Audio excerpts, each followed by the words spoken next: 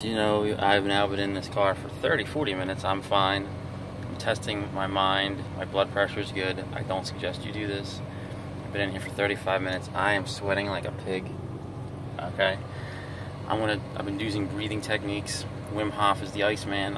I've been using these for extreme heat. Incrementally going up. So I got another 5 minutes and I'll be up to 40 minutes.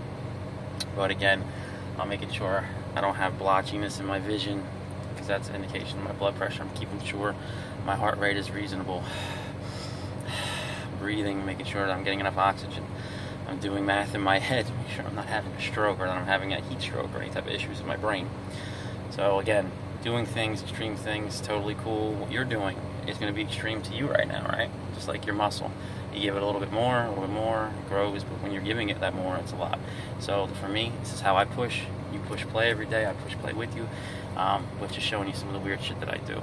So I'm going to put hashtag Wim Hof, I'm going to hashtag fireman, red man, that'll be me, red for the heat. Alright, peace. Whew, my God, another 4 minutes and I'm out.